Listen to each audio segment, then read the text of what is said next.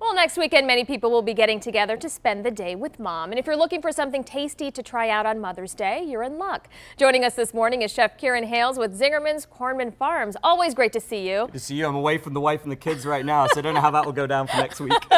We'll see. I'm sure you've got it covered. Yeah. All right, so what are you doing today? So we're going to show you a little recipe of how we preserve a vegetable. So one of the things we love to grow out the farm is fennel. So big bulb fennel, this guy right here. And so a way to preserve those flavors and those nutrients. So the farmer's market that's alive right now, a way to keep all of those things fresh. And so what we're going to do is do something called confying, which is like cooking within its own fat or within a fat. And so what we'll do is we're going to fill up a glass jar, so one of our ball jars, with a selection of different things. So we've got the recipe online for everyone, but we've got some shaved fennel, some carrots, onions, garlic, juniper berries, black peppercorns, thyme, and then star anise. And that beautiful smell of like that aniseedy star anise kind of like flavors into the fennel as well. And so as you place all of them in, like stagger them up. So this is kind of a great thing my 6-year-old will do at home. We'll start adding the oil as we layer it up. Nice. And then once we've done that, we're gonna seal up the jar, and then we're gonna cook it either sous vide. So we've got a pot of water here. This could be slow simmering on the stove, but we love to use sous vide. It's a way to cook things under pressure within a vacuum. So we'll drop that in there. As soon as she comes out, we'll let it drain off. And then you get this wonderful oil that we can use as a dressing. And then we get the fennel we can do a lot of things with. So the confit fennel salad that we've got for you today is some beautiful fresh kale from the fields right now, dressed up with a dressing that we've made. So if you can take all of the oil, the vinegar, we can throw all of those things in here, take a little bit of this flavored oil. So all of that's taken on all the flavors of the fennel and carrots. Yes. Yeah, and so we add some of those flavors back in.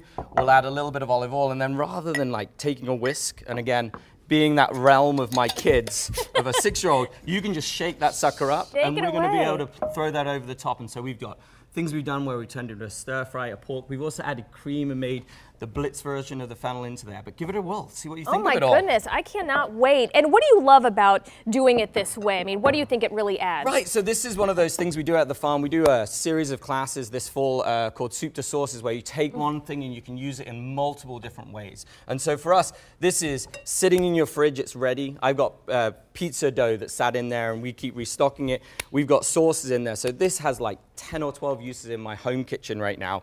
It's keeping those vegetables really fresh. It has a purpose rather than having to like, I've got to figure this out. I can make it in this base ingredient and then use it in multiple things. And it's pretty darn good. This is delicious. It is so incredibly flavored and still really, really light. Yeah, and it'll keep for like good 2 weeks. And to be honest, it'll keep for months in the fridge in that format. And I love you can kind of just make it what you like, right? Just pick some of your favorite kind of things. So we've got some different spices and herbs you could add into it. We've done other salads. So this is one where we've done a pickled egg. So this is another one of those fun pieces where if you've pickled beets, you take that pickling liquor and you poach an egg and you drop it into there. You've then got that beautiful yolk that's sitting into the center of it, which is pretty beautiful as well. Beautiful. And I want to make sure everyone knows where they can go to find you guys. I know you guys do a lot of events, but you have other things happening. Yeah, so we're like primary that wedding location. It's inspired by us being a culinary destination. I got to work in 27 different countries as a chef. So that's why it's a really special place for weddings, but we do a lot of publicly ticketed events. So this 20th of June, we're going to be having like a food truck event out there.